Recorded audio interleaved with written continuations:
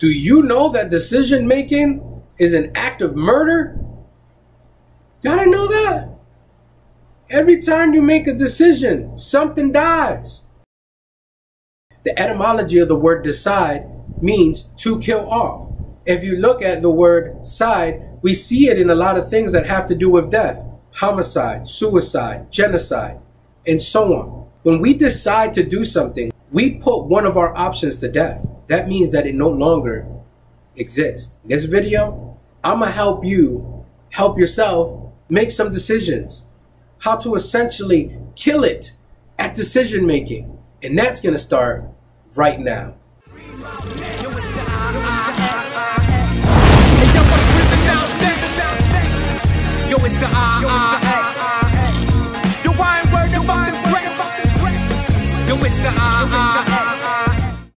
I got nothing for Bob today. He's so difficult to work with. You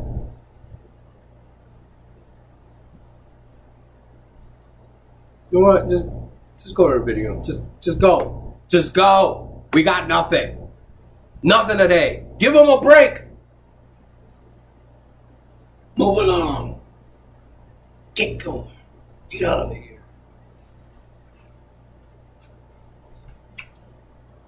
What's up, y'all? This is your boy 210. If you're coming across my channel for the very first time, consider subscribing and hitting that alert button so that you know when my next video comes out. And for your entertainment, I just so happen to put that alert button on his face. Swing away. If you're coming back, thank you so much. Because like I say in every video, and I mean it honestly, there is no channel without you. Decisions are going to have to be made. It is a part of our life. I have to decide every day if I want to see this mean mug every time I walk in here. And guess what? Every day I say yes. You know why? Because he's my friend. He's my buddy. He's my buddy. And I even know when my buddy's missing something, like his headphones. That's why I got him a new pair, because the other ones were broke. See? Decision made. Make them every day, and some of them are really simple decisions, and some of them are not so simple. There are different types of decision making. Not all decisions are created the same. Some have a community effect. Others have a personal effect. But we can't treat our small little decision on what sneakers we're gonna wear today like it's going to determine whether the world functions or not. Let's be real about this, y'all. But decisions have to be made. What happens when we normally make decisions is that we get into a comparison game. We compare ourselves to other people, especially on decisions that are a little bit more crucial. For some of you, what school you're gonna go to, what major you're gonna be a part of, whether you're gonna take a specific job across seas or stay domestic, whether you're gonna marry a specific individual or not, whether you wanna continue dating an individual. These things are all part of like the wide spectrum of decisions that you're gonna make throughout your life. What better starting point than right now? If you're on YouTube and you're looking around and you're thinking to yourself, I don't think I've ever made a crucial decision. Well, number one, what? And number two, this video's for you. When we play the comparison games, when making a decision, we end up falling in a very dangerous trap. And the trap is that maybe the decision that we make is skewed a little bit. It's not really organic to who we are and what we need. Maybe it doesn't even fit our value system. Why? Because we made a decision compared on what you thought someone else would want, or you made a decision based on you being competitive with an individual.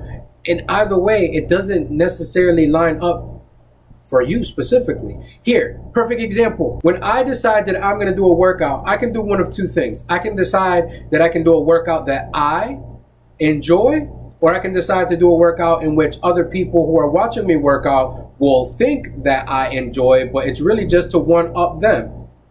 Well, when I decide, I have to make a crucial decision. Am I doing this for me, or am I doing it for everyone else? Because if I'm doing it for everyone else, I'm going to do something stupid. Like I'm going to end up doing a CrossFit workout and I'm going to break my back. I'm going to break it completely in half because I don't know how and what they're doing because I don't CrossFit.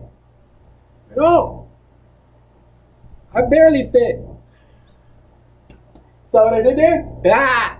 I have to make a decision that's based on me. Now, can I up my decision once I make it? Can I up the ante? Absolutely. If I say I'm going to work out like how I'm going to work out, then I'll just work out the way I work out. And then if I want to up it, then I'll up it. But I got to think about my values. Where are my values? Many times we treat decision making, personal decision making, like we do when we're making a business decision. We look at what we need to decide, and then we get input from the team. Well, depending on who's on your team is depending on what you're going to decide. And some people have opinions about everything. And if it just has to do with you, then maybe it wouldn't be so fitting for you to ask a whole team on what they think.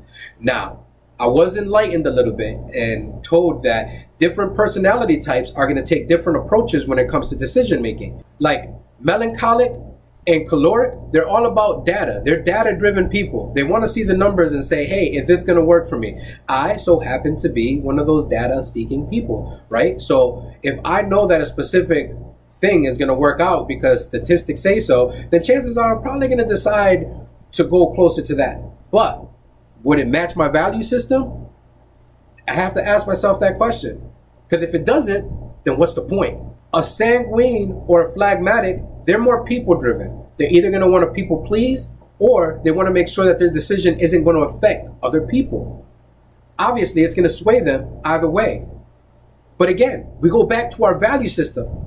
If you have a good value system, then we have to make sure that our decision to people please isn't going to affect that.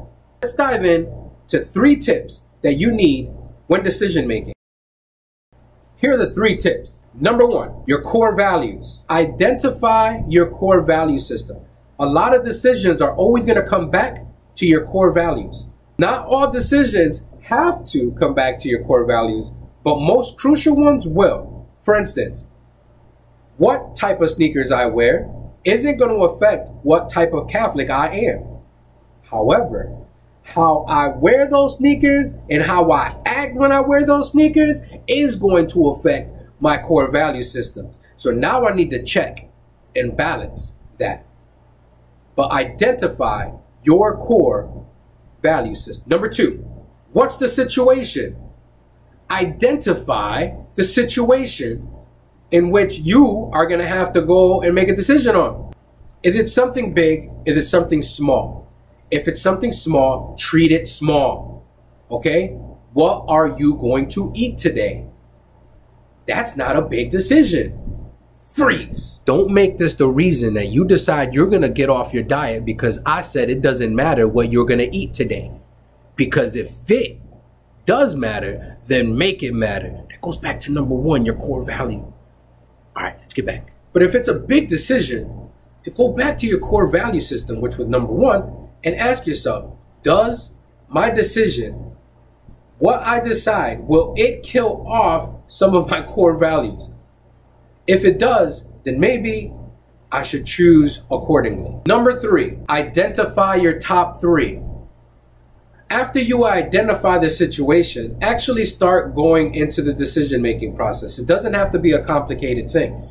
Just simply identify 3 things, or maybe even 2. It could just be 2. Right? And of those top 3, say which one matches your core values more. Now again, this is for one of those crucial decision making. If you're going out, and I'm going back to my sneaker wearing process, right? Then I'm going to say, okay, what are the top 3 pairs of sneakers that I'm going to wear? Is it them, those, or them? Doesn't matter. As long as I match and still look fly and not look like that guy. Identify, and identify, and it'll come back to I identify. It's an I thing. Not the team, just you. You can do it. I know you can. When making decisions, it's hard because you may feel as if you don't make one decision, then you're going to regret that one that you didn't decide on. False. Because you wouldn't even know what it looks like if you decided that other option because it's dead. It doesn't exist. Therefore, it is a fantasy in your mind. There should be no moment of regret because it never existed. But what does exist is the decision that you made currently. Be at peace with it. Be okay with it. If it matches your core value system, then go with it. You have to identify what that core value system is. To quote Hamilton, and I think this was Hamilton taken for someone else, but they could take whatever they want from somebody else because that music was banging. If you don't stand for something, then you will eventually fall for everything. I think that's how it goes, but even if it doesn't, I kind of like mine. For real, I should have wrote Hamilton. I'm not gonna lose my shot, but he did. You can't keep running around like a chicken with his head cut off when it comes to just making decisions. Simple decisions, just make them simple. The more crucial decisions, you need to trust that if they match your core value, then you're doing the right thing. Don't live a life of regret. It says this in the Gospel of Matthew 5:37. Let what you say be simply yes or no.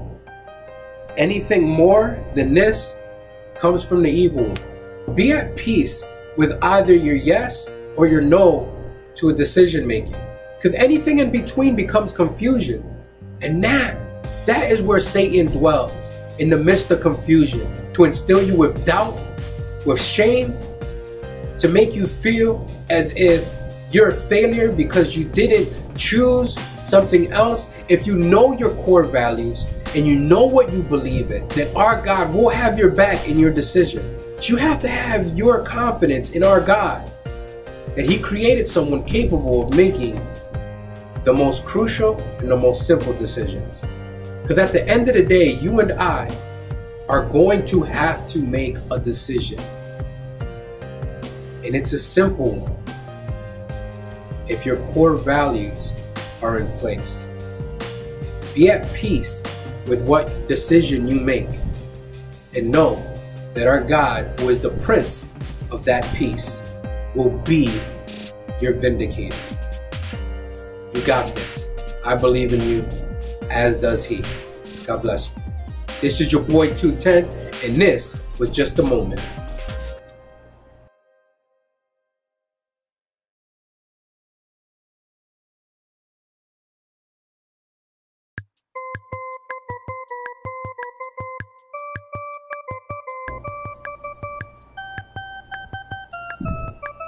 But if you don't stand for anything, then you'll never stand.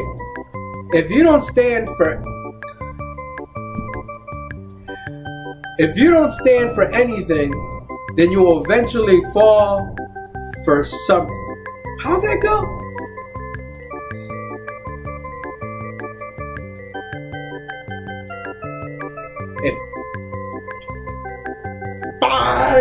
They're either one of people we treat decisions like we treat business decisions. I have a lisp, y'all. You can make fun of that. One in here. Corona. Take a fly one in my mouth.